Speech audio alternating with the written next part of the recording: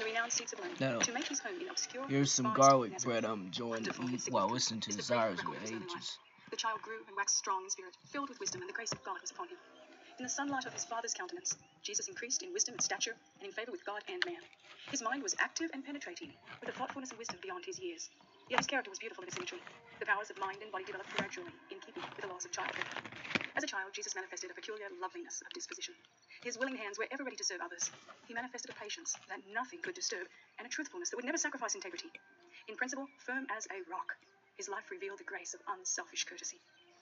With deep earnestness, the mother of Jesus watched the unfolding of his powers and beheld the impress of perfection upon his character. With delight, she sought to encourage that bright, receptive mind. Through the Holy Spirit, she received wisdom to cooperate with heavenly agencies in the development of this child who could claim only God as his father. From the earliest times, the faithful in Israel had given much care to the education of the youth. The Lord had directed that even from babyhood, the child should be taught of his goodness and his greatness, especially as revealed in his law and shown in the history of Israel.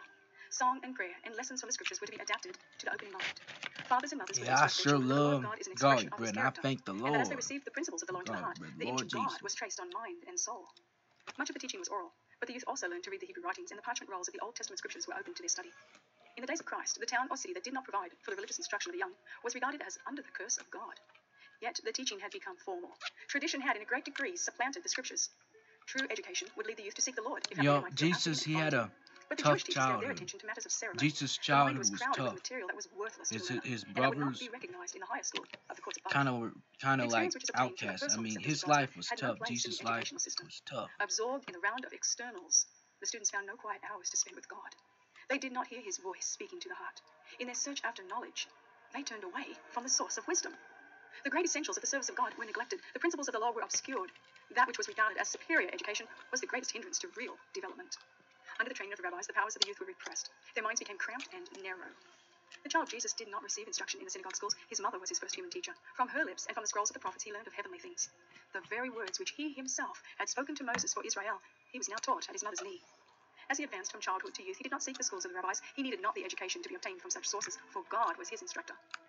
The question asked during the Saviour's ministry, "How knoweth this man letters, having never learned?" does not indicate that Jesus was unable to read, but merely that he had not received a rabbinical education. Since he gained knowledge as we may do, his intimate acquaintance with the scriptures shows how diligently his early years were given to the study of God's word, and spread out before him was the great library of God's created works.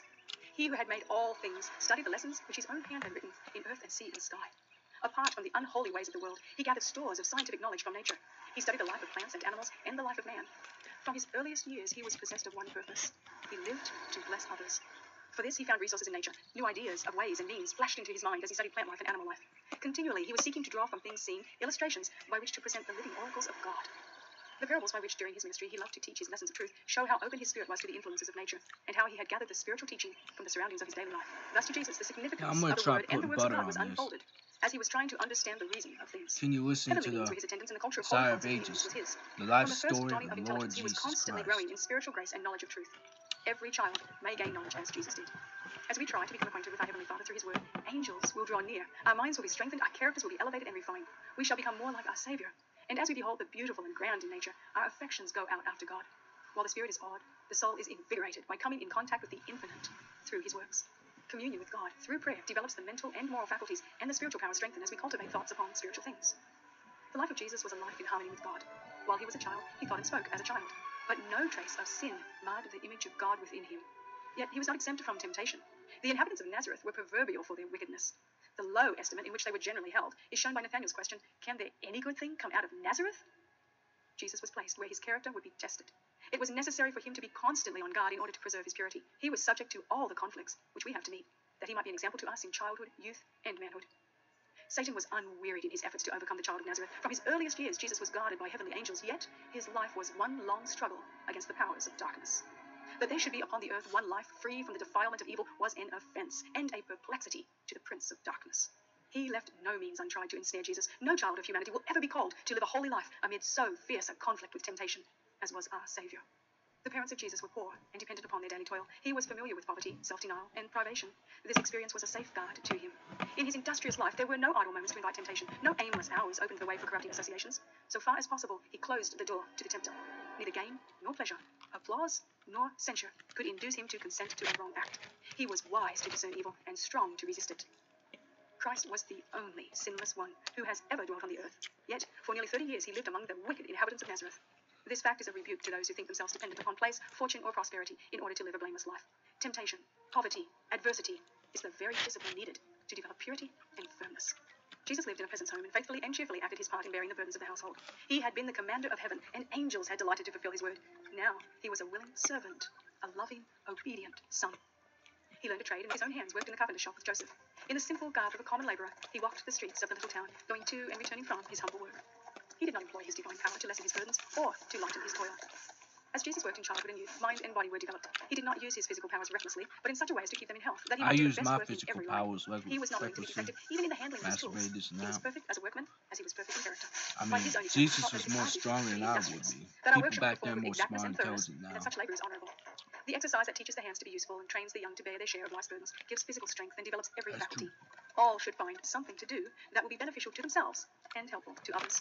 God appointed work as a blessing, and only the diligent worker finds the true glory and joy of life. The approval of God rests with loving assurance upon children and youth who cheerfully take their part in the duties of the household, sharing the burdens of father and mother. Such children will go out from the home to be useful members of society.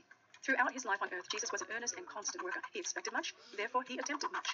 After he had entered on his ministry, he said, I must work the works of him that sent me while it is day. The night cometh when no man can work.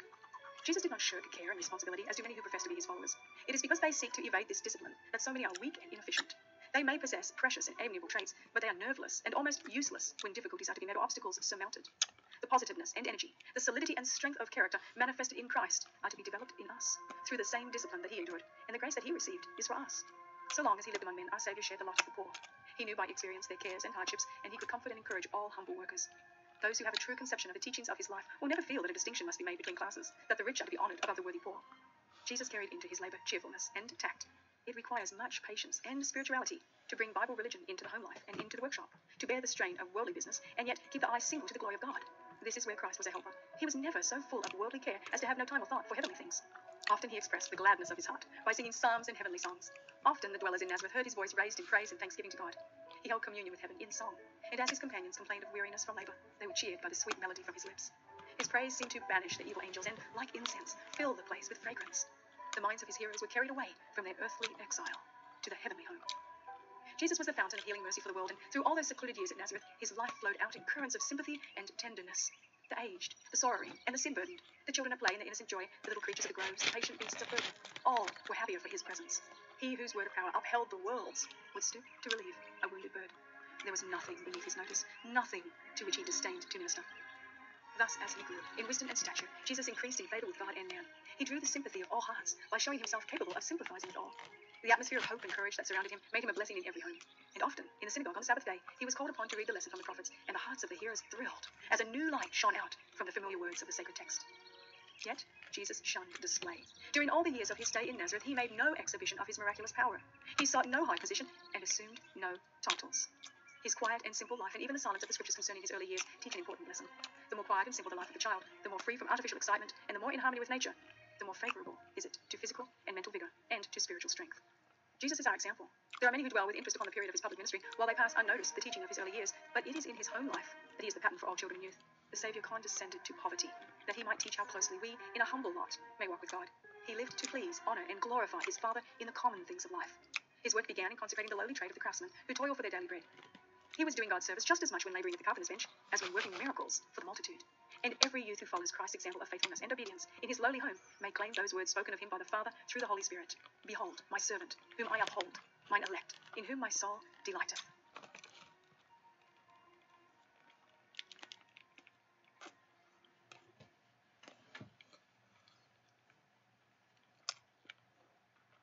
The Desire of Ages, Chapter 8, Passover Visit. Among the Jews, the 12th year was the dividing line between childhood and youth. On completing this year, a Hebrew boy was called a son of the law, and also a son of God. He was given special opportunities for religious instruction, and was expected to participate in the sacred feasts and observances. It was in accordance with this custom that Jesus, in his boyhood, made the Passover visit to Jerusalem. Like all devout Israelites, Joseph and Mary went up every year to attend the Passover, and when Jesus had reached the required age, they took him with them. There were 3 annual feasts. The Desire of Ages, Chapter 9, Days of Conflict. From its earliest years, the Jewish child was surrounded with the requirements of the rabbis.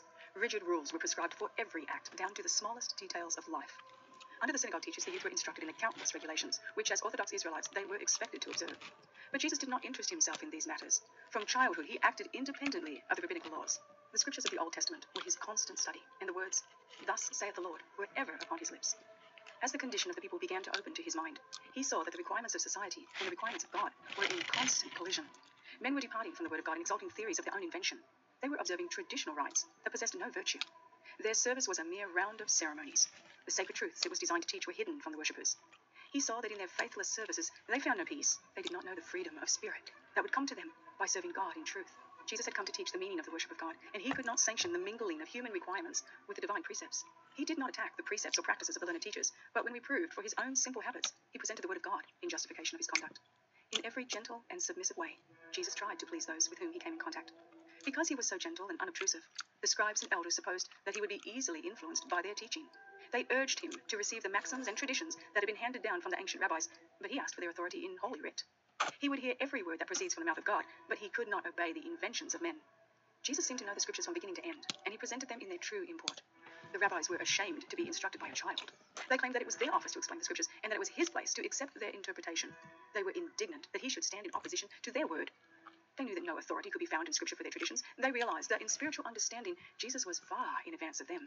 Yet they were angry because he did not obey their dictates. Failing to convince him, they sought Joseph and Mary and set before them his cause of non-compliance. Thus he suffered rebuke and censure. At a very early age, Jesus had begun to act for himself in the formation of his character, and not even respect and love for his parents could turn him from obedience to God's word.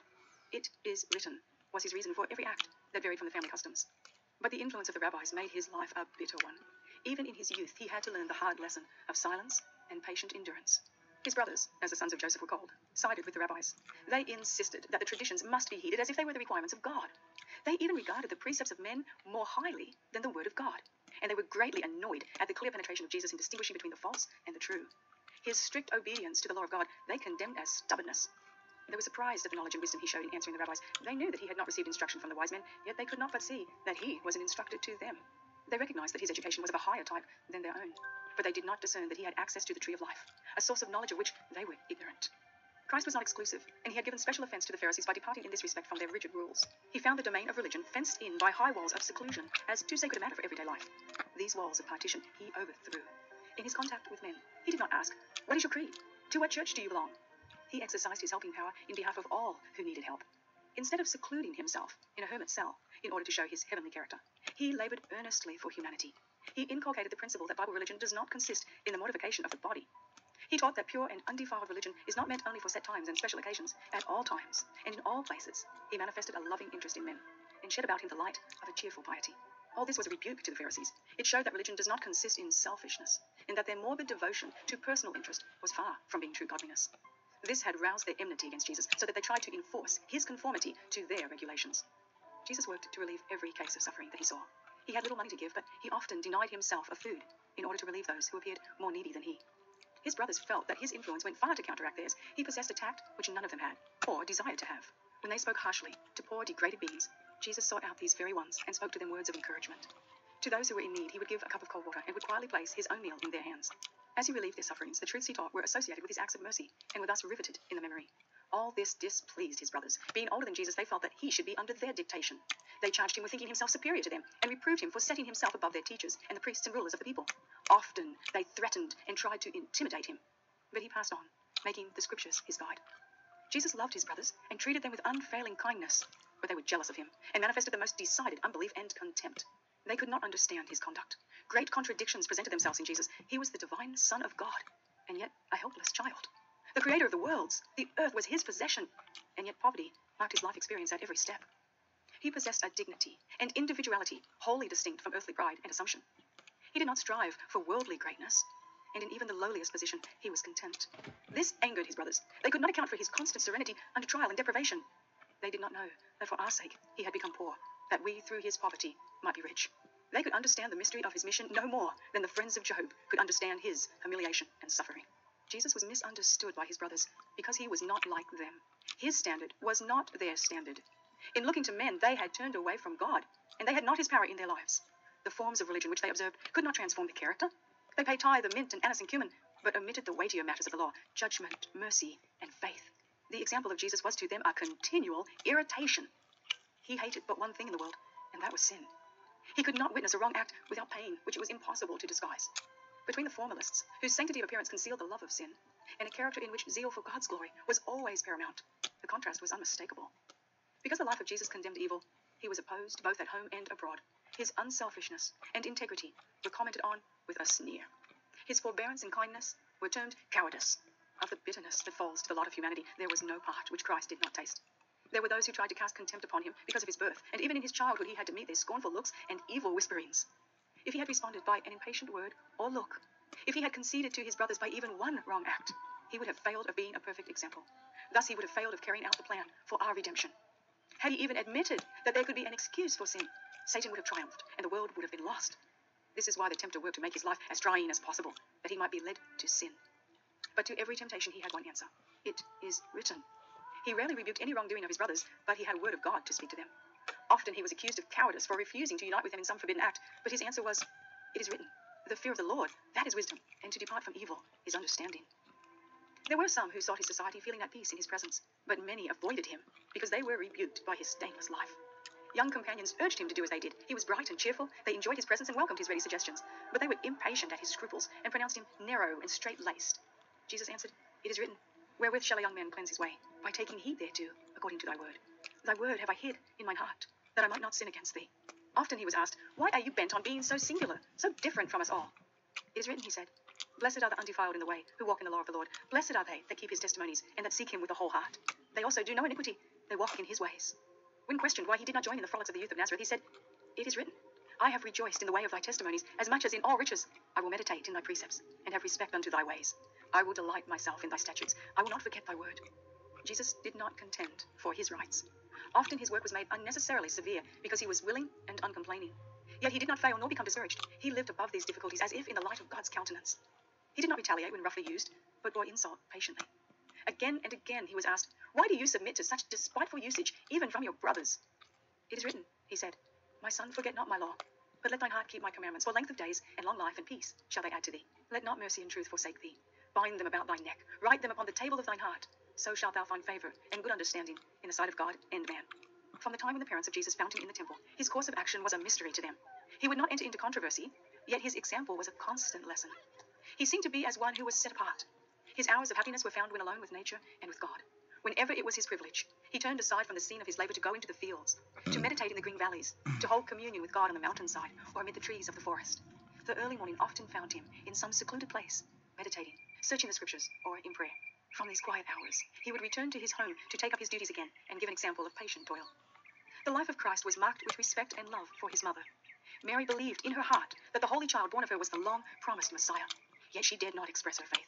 Throughout his life on earth, she was a partaker in his sufferings. She witnessed with sorrow the trials brought upon him in his childhood and youth. By her vindication of what she knew to be right in his conduct, she herself was brought into trying positions. She looked upon the associations of a home and the mother's tender watch care over her children as of vital importance in the formation of character. The sons and daughters of Joseph knew this, and by appealing to her anxiety, they tried to correct the practices of Jesus according to their standard. Mary often remonstrated with Jesus and urged him to conform to the usages of the rabbis, but he could not be persuaded to change his habits of contemplating the words of God and seeking to alleviate the suffering of men or even of dumb animals. When the priests and teachers required Mary's aid in controlling Jesus, she was very troubled, like Jesus, but peace came to her heart as he presented the statements of Scripture, upholding his maybe practices. you can do it. At times she wavered between Jesus and his brothers, who did not believe that he was the sent of God, but evidence was abundant that his was a divine character. She saw him sacrificing himself for the good of others. Just because I didn't succeed, brought a purer atmosphere into her, and his life was as leaven working amid the elements of society. Harmless and undefiled, he walked among the thoughtless, the rude, the uncourteous, amid the unjust publicans, the reckless prodigals, the unrighteous Samaritans, the heathen soldiers, the rough peasants, and the mixed multitude. He spoke a word of sympathy here, and a word there, as he saw men weary, yet compelled to bear heavy burdens. He shared their burdens, and repeated to them the lessons he had learned from nature of the love, the kindness, the goodness of God. He taught all to look upon themselves as endowed with precious talents, which if rightly employed, would secure for them eternal riches. He weeded all vanity from life, and by his own example taught that every moment of time is fraught with eternal results, that it is to be cherished as a treasure, and to be employed for holy purposes. He passed by no human being as worthless, but sought to apply the saving remedy to every soul. In whatever company he found himself, he presented a lesson that was appropriate to the time and circumstances. He sought to inspire with hope the most rough and unpromising, setting before them the assurance that they might become blameless and harmless, attaining such a character as would make them manifest as the children of God. Often he met those who had drifted under Satan's control, and who had no power to break from his snare. To such a one, discouraged, sick, tempted, and fallen, Jesus would speak words of tenderest pity, words that were needed and could be understood. Others he met who were fighting a hand-to-hand battle with the adversary of souls. These he encouraged to persevere, assuring them that they would win, for angels of God were on their side and would give them the victory. Those whom he thus helped were convinced that here was one in whom they could trust with perfect confidence. He would not betray the secrets they poured into his sympathizing ear. Jesus was the healer of the body as well as of the soul. He was interested in every phase of suffering that came under his notice, and to every sufferer he brought relief, his kind words having a soothing balm. None could say that he had worked a miracle, but virtue, the healing power of love, went out from him to the sick and distressed. Thus, in an unobtrusive way, he worked for the people from his very childhood, and this was why, after his public ministry began, so many heard him gladly. Yet, through childhood, youth, and manhood, Jesus walked alone. In his purity and his faithfulness, he trod the winepress alone, and of the people, there was none with him. He carried the awful weight of responsibility for the salvation of men. He knew that unless there was a decided change in the principles and purposes of the human race, all would be lost. This was the burden of his soul. That's the price you pay for being a good and righteous man, for being a good man. Purpose, he carried out the design Choose of his to do life, good that he as a himself man, should be the you're light pretty much of men. alone in this world.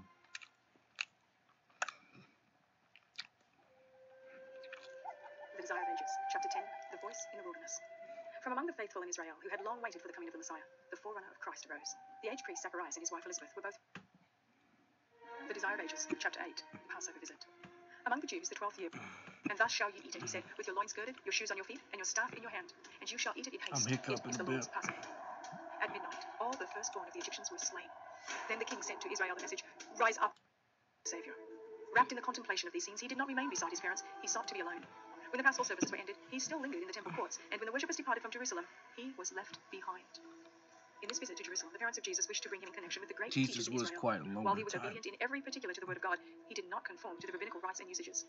Joseph and Mary hoped that he might be led to reverence the learned rabbis and give more diligent my heed to favorite their requirements. movie. But Jesus in the temple had been taught by God.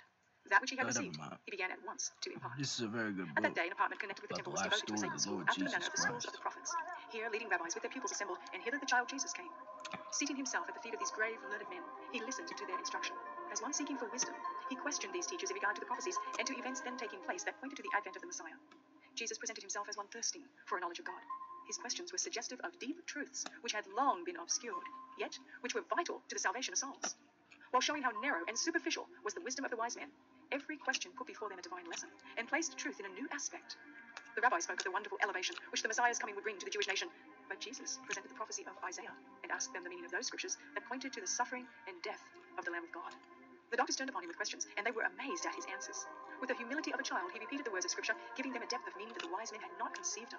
If followed, the lines of truth he pointed out would have worked a reformation in the religion of the day. A deep interest in spiritual things would have been awakened, and when Jesus began his ministry, many would have been prepared to receive him. The rabbis knew that Jesus had not been instructed in their schools, yet his understanding of the prophecies far exceeded theirs. In this thoughtful Galilean boy, they discerned great promise.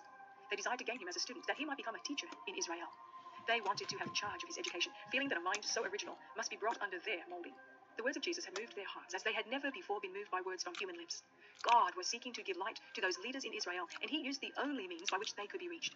In their pride, they would have scorned to admit that they could receive instruction from anyone. If Jesus had appeared to be trying to teach them, they would have disdained to listen. But they flattered themselves that they were teaching him, or at least testing his knowledge of the Scriptures. The youthful modesty and grace of Jesus disarmed their prejudice. Unconsciously, their minds were opened to the Word of God, and the Holy Spirit spoke to their hearts. They could not but see that their expectation in regard to the Messiah was not sustained by prophecy, but they would not renounce the theories that had flattered their ambition. They would not admit that they had misapprehended the Scriptures they claimed to teach. From one to another passed the inquiry, how hath this youth knowledge, having never learned? The light was shining in darkness, but the darkness apprehended it not. Meanwhile, Joseph and Mary were in great perplexity and distress. In the departure from Jerusalem, they had lost sight of Jesus, and they knew not that he had tarried behind. The country was then densely populated, and the caravans from Galilee were very large. There was much confusion as they left the city. On the way, the pleasure of the rabbis, and they were astonished at his questions and answers. His words should themselves, but had cast the blame upon him. It was natural for the parents of Jesus to look upon him as their own child. He was daily with them. His life in many respects was like that of other children, and it was difficult for them to realize that he was the Son of God. They were in danger of failing to appreciate the blessings of the presence of the world's Redeemer. The grief of their separation from him and the gentle reproof which his words conveyed were designed to impress them with the sacredness of their trust. In the answer to his father, Jesus showed for the first time that he understood his relation to God. Before his birth, the angel had said to Mary, he shall be great and shall be called the Son of the Highest.